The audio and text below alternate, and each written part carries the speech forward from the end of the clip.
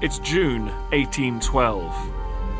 36 years after the Declaration of Independence, the United States declares war on Britain and invades her colony of Upper Canada.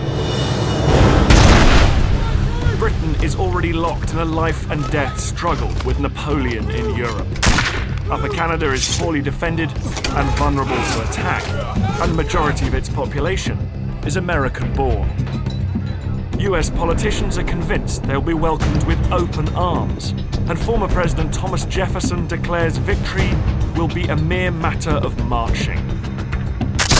The odds are stacked in favor of the United States, as the fate of North America hangs in the balance.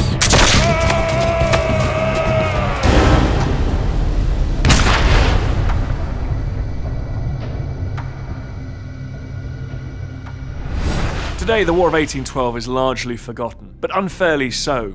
Rarely in history has there been so much at stake. If the US had managed to conquer Canada, today the United States would extend unbroken from the warm waters of the Gulf of Mexico to Hudson Bay and the Arctic Circle. And the world today would be a very different place. But this isn't what happens. 1 year into the war, the United States attacks York. The British defenders of Fort York detonate their grand magazine. An armoury packed to the rafters with much of the province's ammunition supply, nearly 30,000 pounds of gunpowder, together with 10,000 cannonballs and 30,000 cartridges.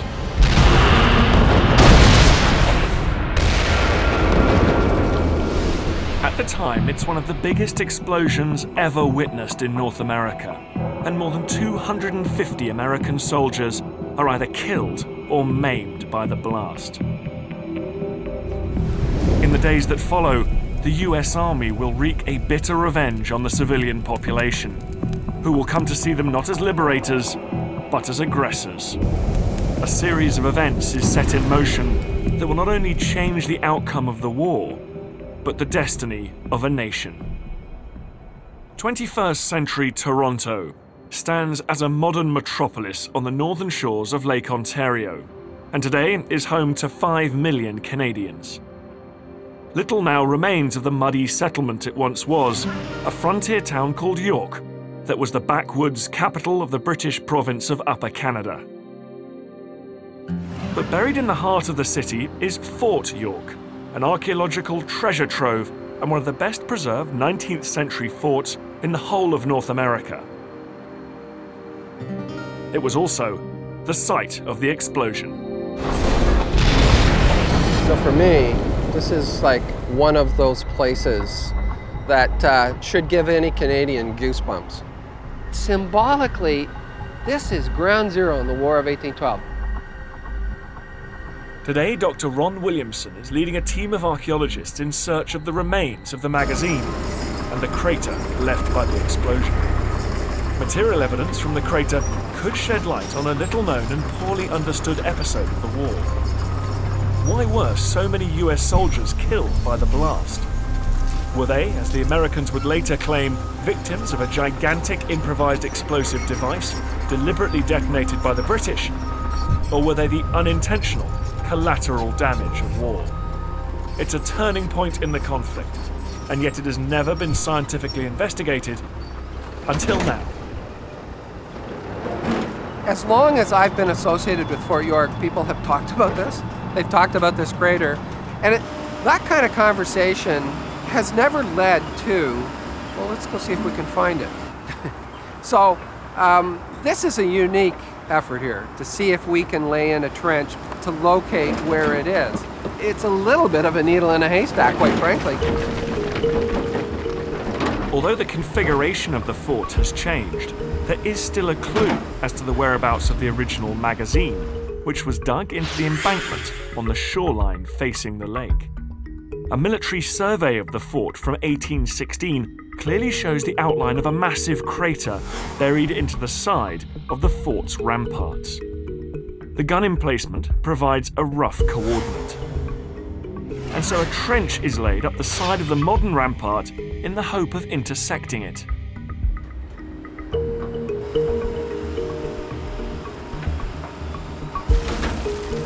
Andy Robertshaw, a military historian and director of the Royal Logistic Corps Museum in England, has been recruited to help interpret what the archaeologists uncover. This is the bit I love, because it's like just unpeeling an onion, because you've got this nice green turf. What's underneath it isn't clear. You only know what it is when you find it. And right now they're finding things. What I don't know. We got a real problem here. With the dig for the magazine barely begun, lead archaeologist Dave Robertson has hit not a crater, but an obstacle. The problem is that in going down, they've actually hit basically groundwater. And what that's doing is it's actually dissolving, as it were, the sand layer below that, which means that the walls are being undermined, and it gets very dangerous. No one can go down there.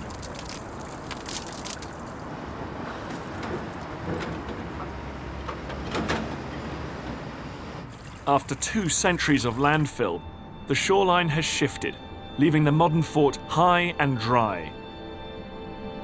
But originally, it stood at the water's edge. A defensive bastion at the mouth of a natural harbour, protecting the town to the east.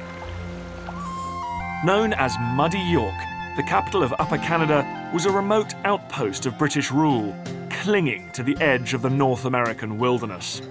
There were less than 800 inhabitants, many of whom were American-born. At the end of the American Revolutionary War, a border was drawn between the new United States of America and the remaining colonies of British North America.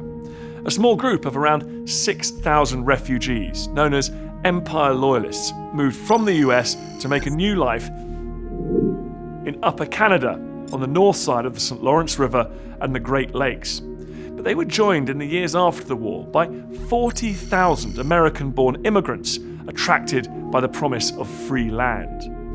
On the eve of the War of 1812, 2/3 of the population of Upper Canada had been born in the United States. And the side that could win the hearts and minds of these recently arrived immigrants would have a massive advantage. So you've got these English-speaking people who are a majority in Upper Canada. They didn't call themselves Canadians before the War of 1812. They usually called themselves Americans. There's a great deal of anxiety among British officials that the people settled in Upper Canada could not be trusted in the event of a war against the United States, and that these people might be closet supporters of a Republican regime, of introducing the American system into Canada, and perhaps of uniting Canada as part of the United States.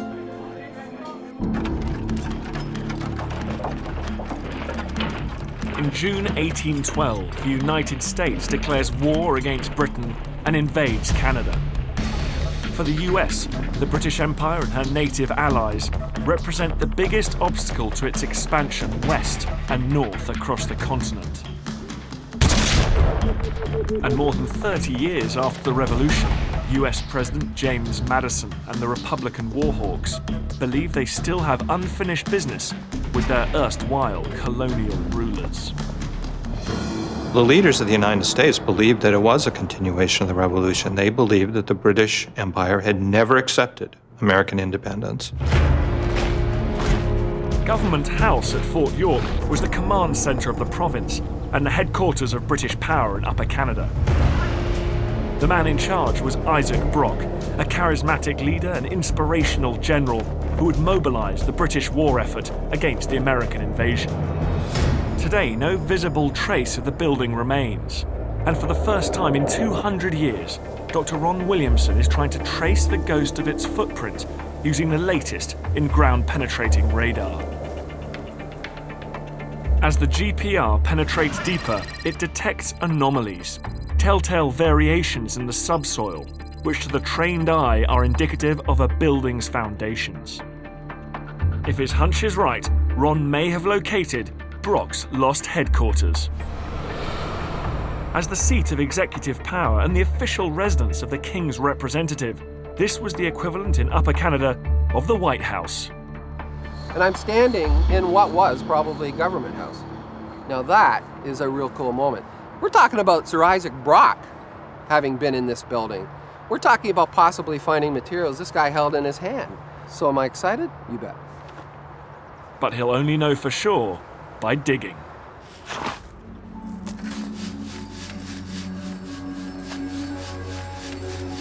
Within months of the outbreak of war, British hopes will be dealt a terrible blow when Brock is killed on the battlefield. But even though the British lose their inspirational general in the first year of the war, American attempts to conquer Upper Canada will fail miserably. By year 2, the US government is desperate for a quick and easy victory and decides to attack the poorly defended capital of Upper Canada. Bang! And it's a decision that will have repercussions well beyond the woods of muddy York. 10-year-old Patrick Feenan is the son of the quartermaster of the Royal Newfoundland Fencibles, a homegrown North American regiment which is part of the small British garrison at Fort York, a lonely and isolated outpost of the Empire.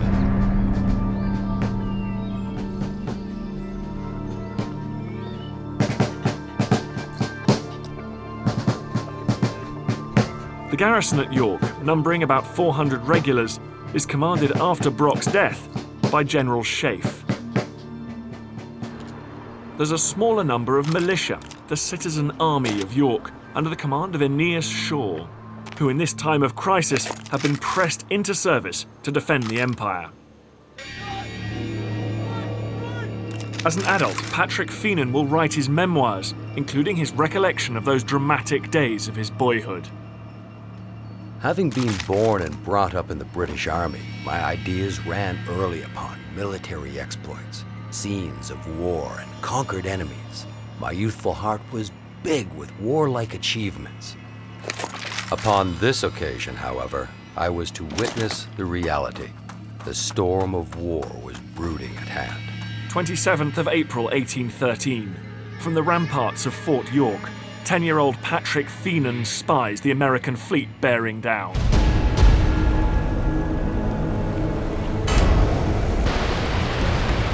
"14 ships, 1,800 American soldiers. Their sights set on York, the British capital of Upper Canada. General Sheaffe, commander of the British garrison, gives the order to intercept the Americans as they land. From his position, what the general can see is that the Americans are going to land down the lake shore. The people he sends are actually the grenadiers of the 8th Regiment of Foot under Captain McNeill.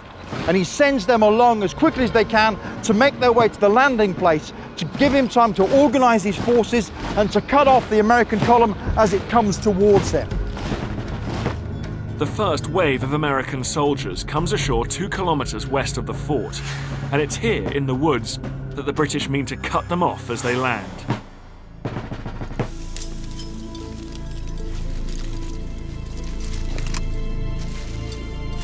Outnumbered by more than 4 to 1, they know that this is where the battle for York will be won or lost. On the flank, the Grenadiers are supported by a small band of Mississauga and Ojibwe warriors. Like many native tribes in this war, they have rallied to the British cause, believing the British Empire to be their best defense against aggressive American expansion westward through their lands. But it's an alliance that is abhorrent to politicians in the States.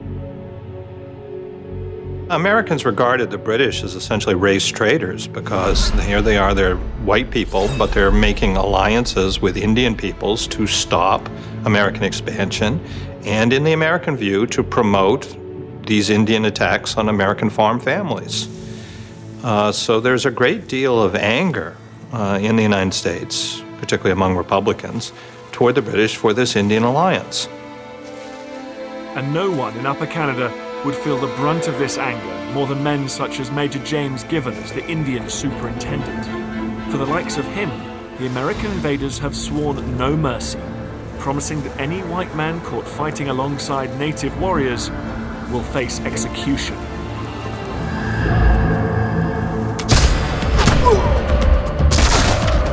7:20 a.m., the vanguard of the British Grenadiers engages with the first wave of the American landing force.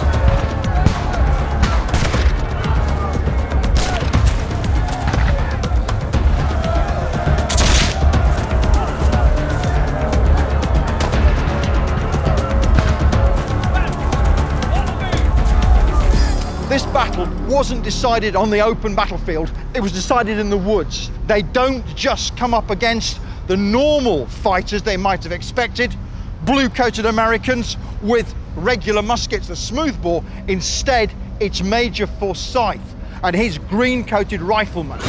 Major Forsyth's men have a very bad reputation in the American army. They have no interest in discipline. They're very good at killing their opponents. His men are absolutely masters of their art. And their art is not volley firing. It's not standing up shoulder to shoulder, firing in the standard way. It's actually using cover. And Major Forsyth's men are wearing green uniforms, camouflage, and they're in woodland. And very importantly, they're armed not with smoothbore muskets, but with rifled weapons. They're crack shots.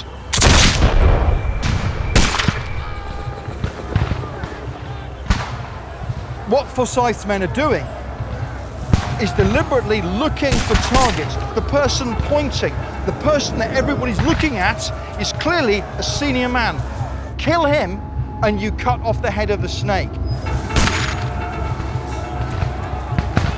Captain McNeill was well liked by his men. He led by example, he led from the front. So when they set off, he actually would have directed them, not saying, go there lads, but follow me, getting in close.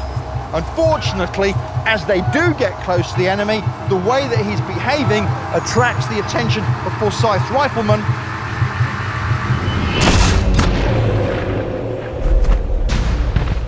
And a bullet through his brain ends his military career.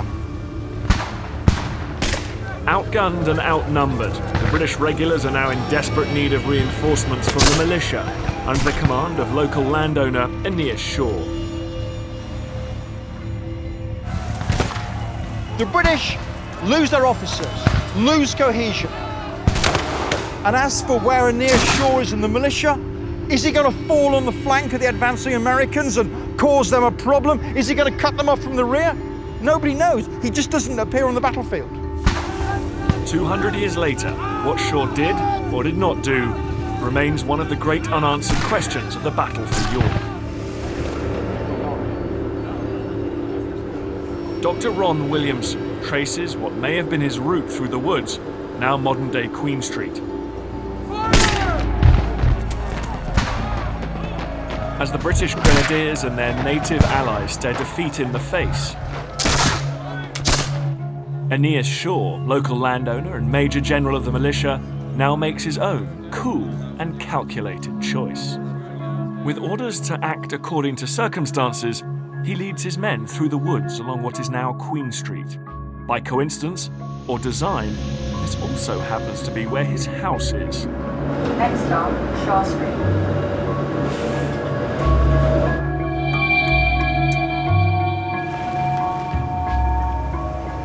So the battle is waging south of Queen Street. Here we are about a half a block up, and this is Given Shaw School. And somewhere on this property was actually Shaw's house, his estate. The suspicion is that maybe Shaw brought the militia to this property to protect his own house. And that's something that might be completely consistent with how the citizenry at that time, and certainly militia, would have seen their responsibility.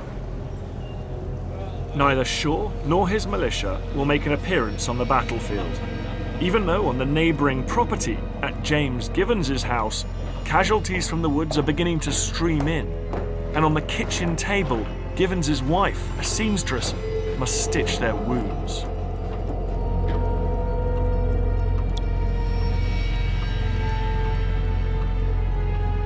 By midday, the battle in the woods is lost. The main body of the American army now advances on Fort York under the command of General Zebulon Pike, famous explorer of the American West and poster boy of the US Army. Around midday, they reach an open field, which 200 years later has become the fort's parking lot. Here, Ron's team have opened a third trench. This is the commons in front of the fort, but this is also battleground because the Americans came ashore a couple of miles further west. They worked their way through the exhibition grounds. There's fighting, there's skirmishing.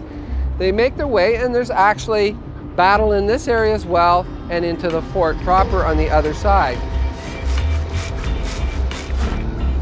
The American column is standing approximately half a kilometre to the west of the fort.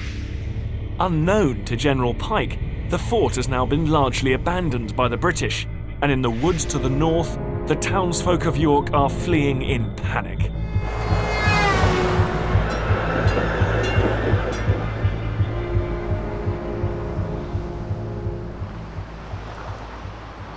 So here we are at the intersection of Queen and Bathurst. We're right downtown Toronto, but 200 years ago, this was the north edge of the city. And in April of 1813, when the Americans invaded, what they had to do was evacuate the women and children from down near the lake, down near the fort, bring them north of the city and bring them up to north, probably north of Queen Street. Little Patrick Feenan wanted to see what happened to his father. His father's involved in the battle, and you can imagine the chaos of all these women and children moved north. He slips away unnoticed, and he begins to head down towards the fort, along this way. As Patrick Feenan heads into danger, the commander of the British Army makes a fateful decision. The Grand Magazine at Fort York is a weapons dump, crammed with explosives. Up to 300 barrels of black powder, together with cannon and musket balls.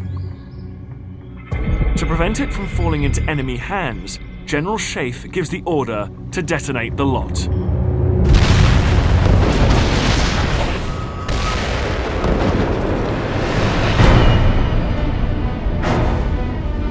I heard the report and felt a tremendous motion in the earth, resembling an earthquake. Closer to the blast, Pike sees the flash of the explosion. Travelling at more than 500 meters a second, it hurls the Americans backwards 20 meters. And as the shockwave slices through soft human tissue, eardrums burst, lungs hemorrhage, guts rupture, brains are traumatized. The shockwave is a unique signature of the explosion. Death will follow in its wake, and it defines the scope and extent of the killing zone, deciding who will die and who won't.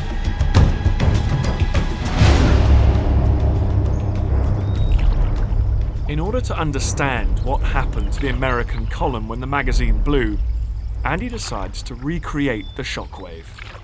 And to do so, he's recruited the help of explosives expert Professor Bibu Mahanti. We've come a long way from civilization. We've come out actually onto the rock of the Canadian Shield, where we've actually got explosives set up over there. We've then got sensors, and over here, high-speed cameras. The only way we're going to detect it is not by looking at it, it's actually getting those cameras to be able to slow down sufficiently to see whether it's possible with the experiment to spot that shockwave as it comes through. 5 kilograms of high explosive are laid directly onto the bedrock, minimizing the amount of debris that will be thrown into the air and maximizing the chances of capturing the shockwave on camera.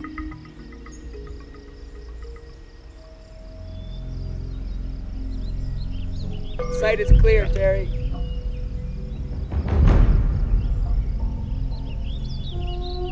When viewed at a quarter speed, the shockwave is just visible, but gone in the blink of an eye.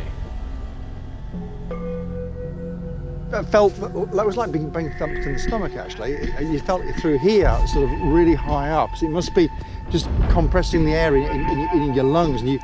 Or I was down on the ground, he felt it through the ground as well. It's a phantom of explosive energy, barely detectable. When slowed down nearly 30 times, the shape of the shockwave begins to materialize.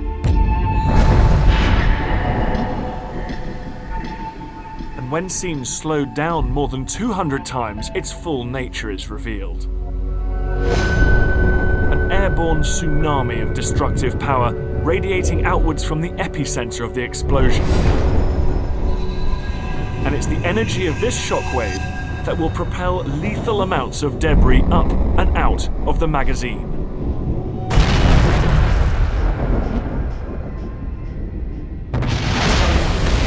We have at least 18 different eyewitnesses for this event, and they paint a vivid picture.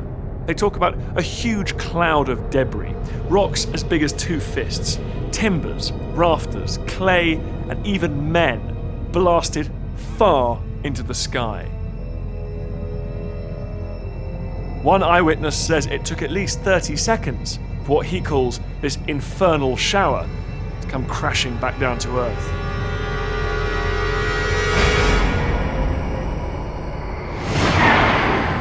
General Pike says to one of the bystanders that his back's been stoved in along with his ribs. He's probably been hit by falling debris as he lay on the floor. He doesn't die at once, but he dies as he's taken away for treatments. And around him are men with very similar injuries. About 25 American soldiers are killed immediately. About 200 are wounded. The whole area is a scene of devastation, debris and bodies. 200 years after the explosion of the Grand Magazine, evidence is unearthed in the parking lot of Fort York, a copper barrel hoop, which fell to the ground near to the spot where Pike and the American Army were standing.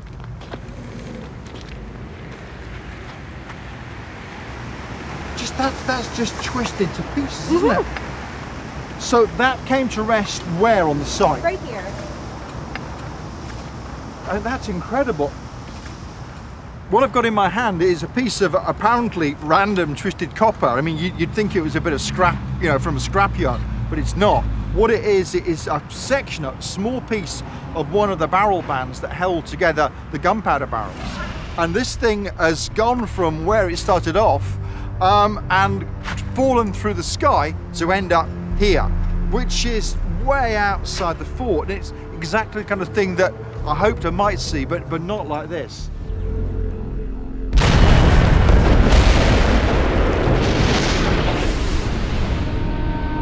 When the magazine blows, death rains down in all directions, but not equally so.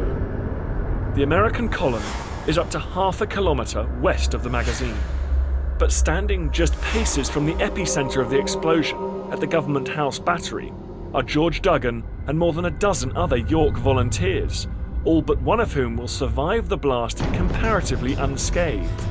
What appears to be the asymmetry of the killing zone, the disproportionate number of US casualties, and the directionality of the blast will all lead the Americans to accuse the British of springing a gigantic booby trap. For 200 years, it's an accusation that has been untested and unproven, until now. In an unconfined explosion, a shockwave radiates destructive energy equally in all directions, but this isn't what happened at York. So Andy rigs up a second experiment, this time confining the explosion within a scaled-down model of the Grand Magazine, to see if he can replicate what happened on April the 27th, 1813. This is experimental archaeology. This is about what we can prove by trying it out. Nobody has done this before. What happens when you blow up a magazine with a doorway like this? Will we find it comes right up, drops down again, or does it go in a direction? And if so, what is that direction going to be? The experiment is designed by Professor Bibu Mahanti, one of North America's leading experts on the science of explosives. In order to document the explosion and to map the debris field, 4 remotely controlled cameras have been set up around the replica magazine. 2 high-speed cameras are 100 meters in front of the magazine at a 30-degree angle. A third is 50 meters closer at 45 degrees. And a normal speed camera is positioned just 5 meters behind the magazine itself. 10 kilograms of high explosive have been laid. The cameras are set. Speed, 4-minute warning.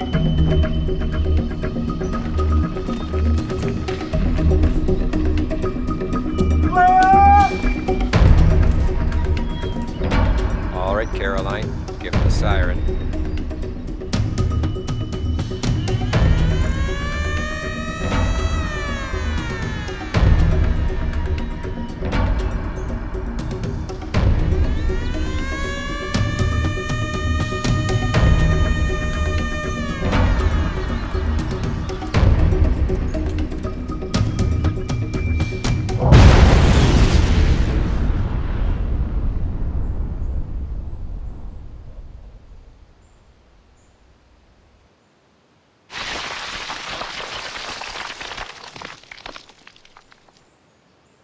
That just was incredible.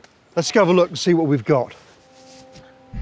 The moment of the explosion has been documented from 3 different angles.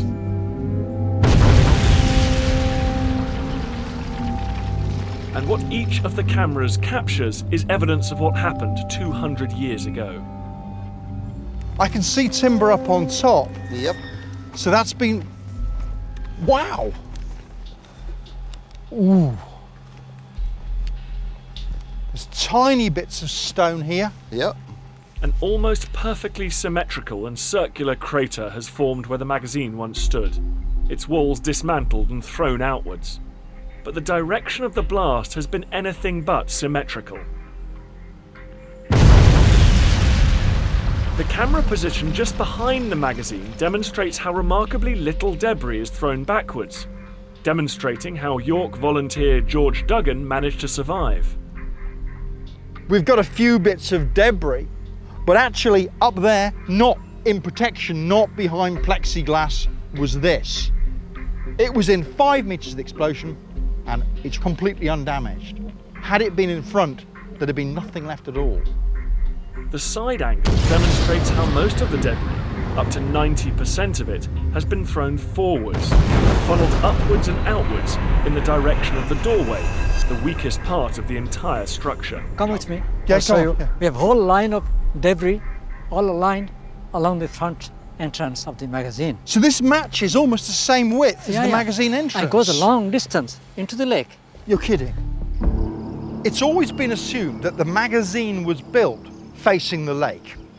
If we do that and then we blow it up, what's going to happen is, based on the experiments, is all the material, the most of it, will be ejected towards the American fleet. Now, some of that material does hit the fleets, but also on the American soldiers. For that to happen, you have to turn the magazine through 90 degrees. You can dig it in. The enemy can't shoot into the doorway, which is a really bad idea. More importantly, it's totally camouflaged. They can't see it at all, don't know where it is. Result of that is that when you then blow the magazine, materials ejected based on the experiment about 30 degrees.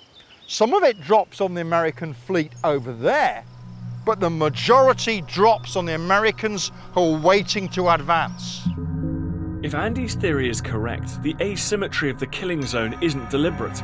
It's simply a function of how the magazine was built and the direction in which it faced. This is an accident, it's not a deliberate war crime. 1 p.m, 27th of April, 1813. In a field west of muddy York, 38 American soldiers lie dead. 222 injured and maimed. A moment in time when the future of North America hangs in the balance. As the debris settles and the dust clears, the inexorable wheels of history grind into gear and the onward march of war continues. Fort York has been abandoned by the British military, and the road lies open for the main column of the US Army to advance once more. 10-year-old Patrick Feenan is witness to the moment the British capital of Upper Canada falls into enemy hands. And he gets probably to somewhere around this spot, and he's looking back into the fort. And then he can see the flagpole of the fort. And what he sees is the Union Jack lowered on the flagpole. And he knows, even at the age of 10, what that means. The Americans have the fort. Victory belongs to the Americans. With the fort in their possession, the American army advances on the town. And as they march into York, the townsfolk must now meet their new rulers.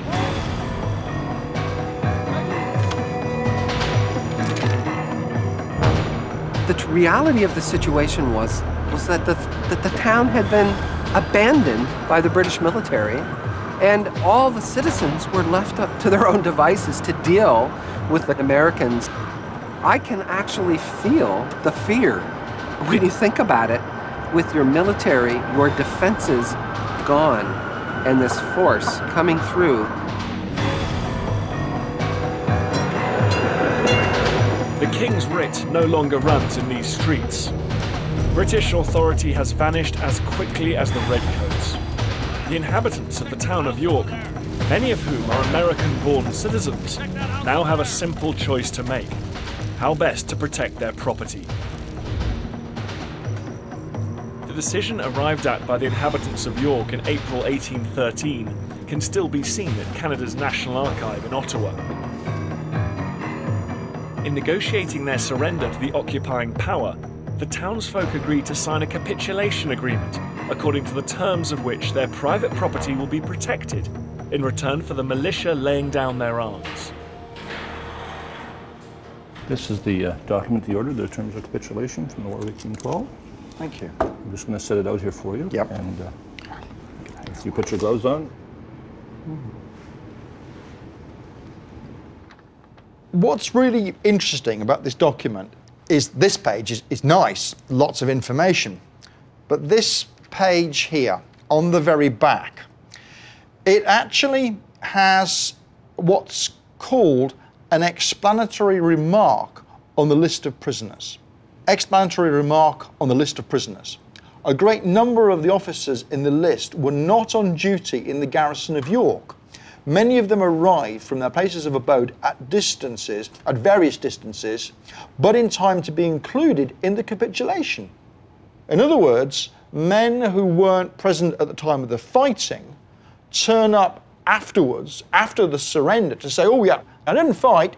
I wish I had actually, but I didn't. But while I'm here, could I just sign that I won't promise to do anything else? Not that I did to start with. So I would suggest that somebody putting this in here has actually looked at the terms and conditions and is actually having a bit of a go at the militia by saying, yes, you've all signed this, but you weren't really there present in the battle.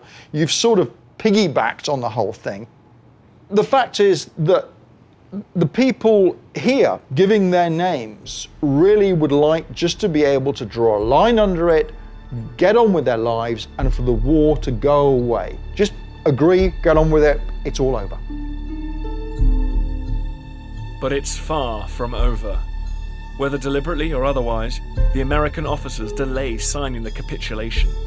And as the rank and file of their army enters the town, the explosion of the Grand Magazine rankles still. The soldiers feel that this was treacherous on the part of the British, and therefore they feel fully within their rights to plunder any house that seems not to be occupied. And they proceed to do that. The prime movers of the looting are the riflemen of Major Forsyth, a man-killing idiot, according to one American officer, whose men are more like outlaws than soldiers. But there's method in Forsyth's madness, and the revenge he wreaks is anything but random. He seeks out the house of Major James Givens, the Indian superintendent who fought against him in the woods. Knowing what his fate will be if he's taken by Forsyth, Givens has fled the town of York. But his wife, Angelique, remains.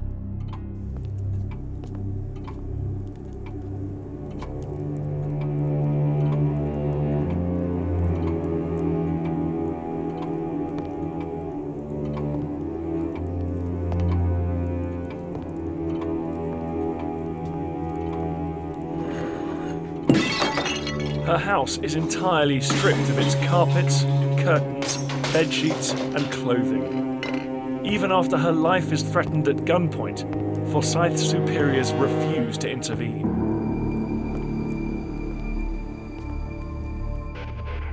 In the first year of the war, both sides were guilty of larceny and looting, but nothing on the scale of York. And before they leave the smouldering ruins, in a final symbolic act, the Americans torch the symbols of British power, including the first Parliament buildings and Government House, Upper Canada's equivalent of the White House.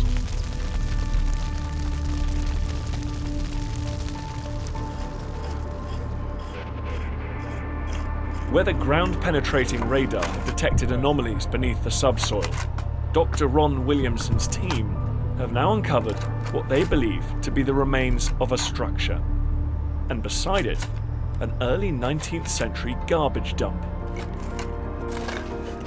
As the layers are stripped away, the vestige of a burned post hole is laid bare.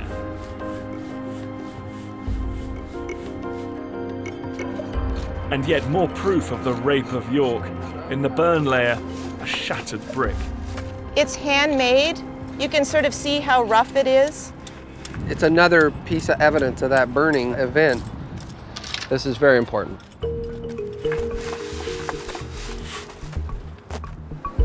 At the site of the Grand Magazine, the trench now extends from the original lake level up the modern embankment. Oh, what's that? And the archaeologists have made an intriguing discovery, one which matches the finds from Government House. Under the ramparts of the modern fort, where there was once a crater, there is now a jumble of buried rubble. There's a lot of brick here, isn't there? But it's not been laid in mortar, it's just been jumbled, hasn't it? It's fairly rubbly. Including deposits of burned brick. Similar kinds of bricks from a similar date as the one found in the ruins of Government House. That's what we're looking for, because there are stories about the crates have been used to dump rubbish in. What a hole represents is a convenient place to place garbage. So I would expect that we would find, you know, early to mid 19th century garbage used to fill it in, debris, rubble, maybe rubble from the Government House. I would expect to see some signature of a hole filled with garbage. Burned brick, rubble and debris. What is left of the capital of Upper Canada, dumped in a hole and rediscovered 200 years later.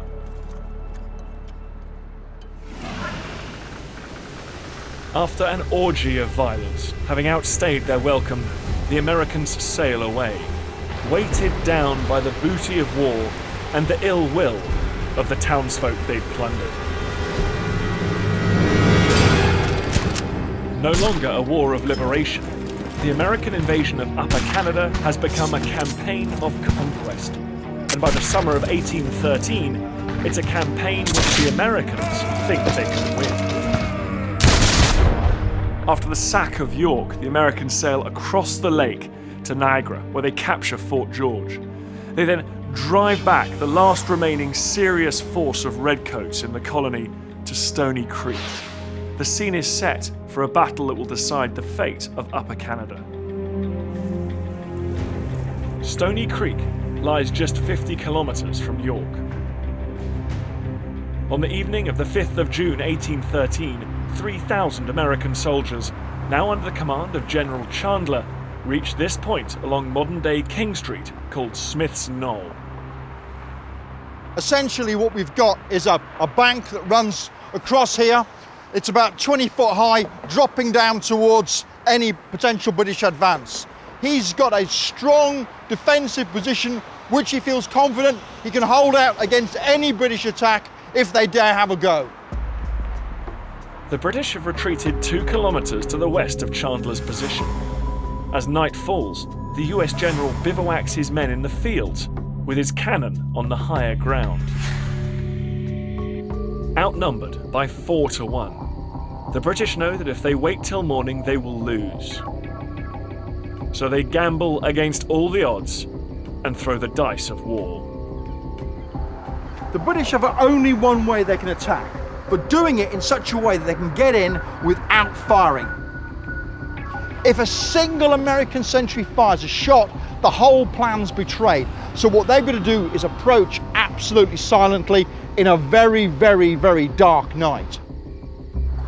It's a desperate measure in a desperate situation. Nothing else will work. Anything regular, conventional, they face defeat.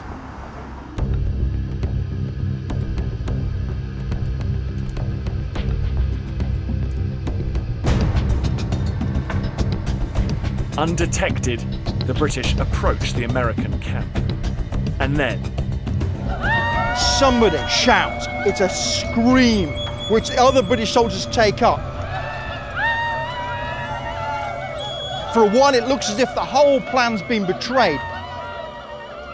Many of the British soldiers have been serving out here for years. They've heard Aboriginal war cries. So what they do is they mimic them. It's not a deliberate tactic, we think, but what it does is it terrifies the Americans in this position. They are convinced, and lots of them say this, that every Indian, as they call them, in Canada is coming towards them. There's this classic image that Americans were all frontiersmen who were hardened by their experiences and were prepared to fight Indian peoples on their own terms. There were some Americans like that. In fact, there were a lot of Americans like that in a place like Kentucky. But the Americans who lived in upstate New York or in New England weren't like that. And a lot of the soldiers who were being thrust into combat, their experience with Indian peoples consists of stories read to them by their mothers about brutal savages, or newspaper reports that they've read about brutal savages. So you take these people with very little military training, you put a uniform on them and a gun in their hands, and you send them into the Canadian woods, and they hear Indians screaming in the background. These people spook. In their panic, the Americans now open fire. But they're shooting blindly into the pitch-black night as the British advance on them with bayonets fixed. And one of the things that the British do is they practice an awful lot with the bayonets. They're very, very familiar with getting in with 17 inches of cold steel and using it against their opponents. It's closing in, using the bayonet, going for the soft, squidgy parts of the body. You try and avoid the ribs if you can, because the bayonet will get stuck. If you withdraw it and it's left behind, you're utterly defenseless. So therefore, you're going to get in, stab, put the man down, dispatch him, even using the butt of the weapon to smash his head in and move on, because you don't want survivors standing up behind you and shooting you. You need to make sure that once they're down, they're no threat to you, and you just keep moving forward in the dark. Over the course of the last 200 years, the bones of those who fought and died here have from time to time been unearthed. Not neatly buried bodies, but pieces of unarticulated remains that have been jumbled by the ploughshare and the backhoe. Today, these fragments of traumatized humanity are shedding new light on this, the darkest hour of the war. Pieces of bone recovered by Hamilton City Council from just a few square meters on top of Smith's Knoll are now being subjected to forensic analysis. We stopped at 1,400 fragments that we could identify and catalogue, and I expect to get to over 2,000 identifiable bone fragments. Each of which tells a tale of terror in the night. This is a phalanx from the hand, and that's one of the bones that makes up your fingers. On it we can see these scratches or lines, and these are possibly what are referred to in forensic cases as defence wounds. With bladed weapons coming at your head or your chest, something, they'll grab it. This is part of a fibula. That's the smaller bone in your lower leg. So this bone sort of sits in here. And if we angle it round slightly, we can see that there is in fact a bladed weapon injury here. In just one night, up to 300 Americans are killed, injured, or captured, including General Chandler himself.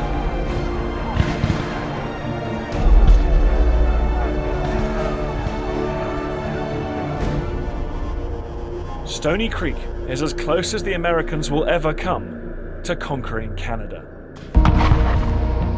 There will be more battles fought, more farms plundered, and towns burned. But the following year, the tide of war will shift decisively against the United States. And it's now that the spectre of York will come back to haunt them. By 1814, Britain and her allies have defeated the Emperor Napoleon and brought France to her knees. This allows Britain to send vast numbers of ships and men across the Atlantic. Attacks commence right up and down the US seaboard, eastern Maine, New York, even Chesapeake Bay, striking at the very heart of the Republic. For the Americans, what has begun as a battle on the northern frontier is now a struggle for national survival. All of a sudden, you've got thousands of veteran British soldiers that can be redeployed. And the British decide, okay, now it's time for some payback. The Americans attacked us when we were at our weakest in 1812. Now they will feel the consequences of that in making a point to the Americans that it is not wise to attack the British Lion. August 1814, 4,000 British soldiers advance on Washington, D.C. 1 year after the Americans attacked the imperial city of York, it's now the Republic's capital that is in the crosshairs.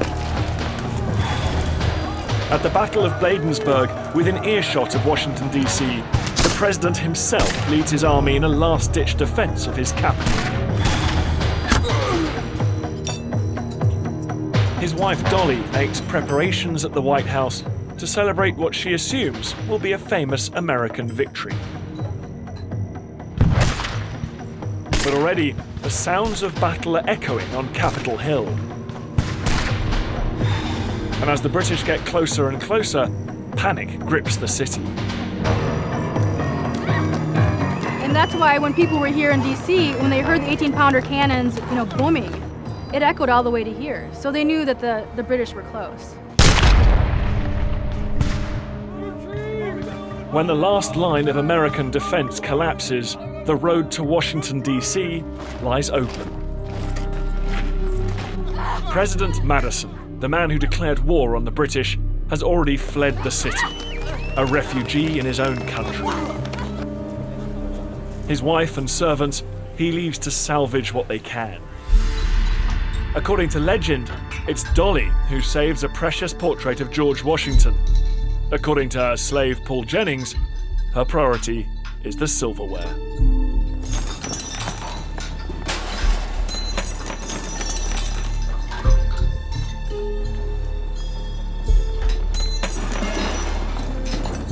As the British march down Pennsylvania Avenue, the last remaining elements of the US Army are left leaderless.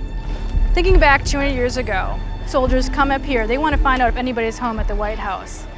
They go up to their front door, they knock, no one's there. You can just imagine the power and the sound of silence in that moment.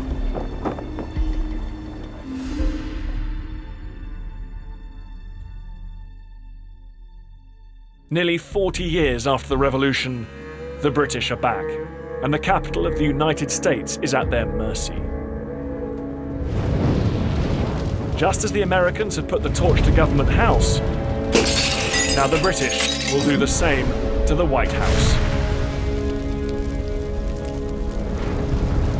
This is the first and only time in US history that the capital will be occupied by a foreign power. And it would not come under direct attack again until the events of 9/11. Behind the facade, underneath the whitewash, the scars of August 1814 can still be seen. Scorch marks burned into the masonry of the White House. Towards the end of 1814, it's becoming apparent to both sides that neither of them is actually capable of winning this war. And on Christmas Eve, they signed the Peace Treaty of Ghent, bringing hostilities to a formal close. As for the US-Canada border, this is the border before the war, and this is the border after the war. There was no change, no gains and no losses for either side. Over 2 years fighting and of 20,000 battlefield casualties, the border remained exactly the same. The real victory for the US will come during the following decades, as it resumes its aggressive expansion westwards. And the British Empire, unwilling to risk yet another war, will end up betraying her native allies. And north of the border, there is also a change. But this time in the mindset of the late Loyalist majority population of Upper Canada. A mindset that's been moulded by the events at York. Before the war, there's not much to identify the people of Canada as Canadians. Now, after the War of 1812, you start to see for the first time English-speaking people in Canada calling themselves Canadians and taking pride in their success at repelling the American invasion.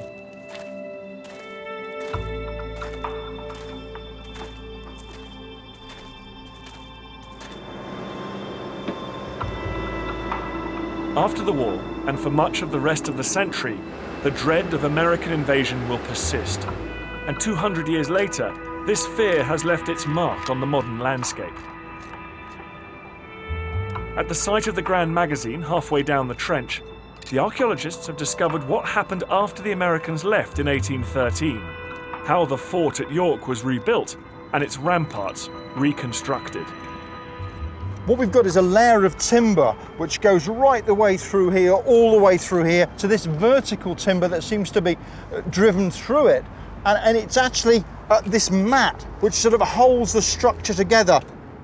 In the decades that follow the War of 1812, the fort and its defences will be repaired and revamped, ready to repel American aggression. But by the end of the 19th century, the Redcoats will have left. The fort will fall into disuse, and the secret of its ramparts will be forgotten. Until today.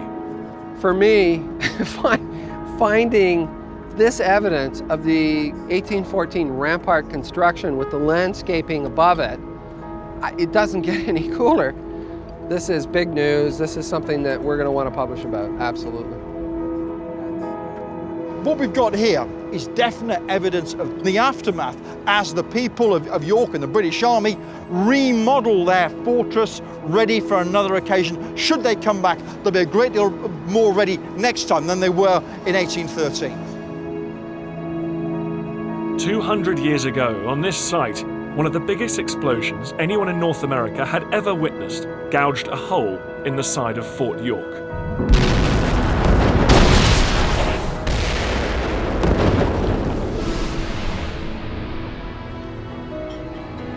After the dust had settled and the armies of Britain and the United States had moved on to battlefields new, the people of York filled in the hole and repaired the fort. The American-born majority population of Upper Canada were prepared to defend both themselves and what they now called home. You know, there's that moment in life where the place you were born is no longer your home. The place you've chosen to live as an adult becomes your home. That is my home. And it was that little muddy York and the events of 1813 that helped to solidify the identity of Canada.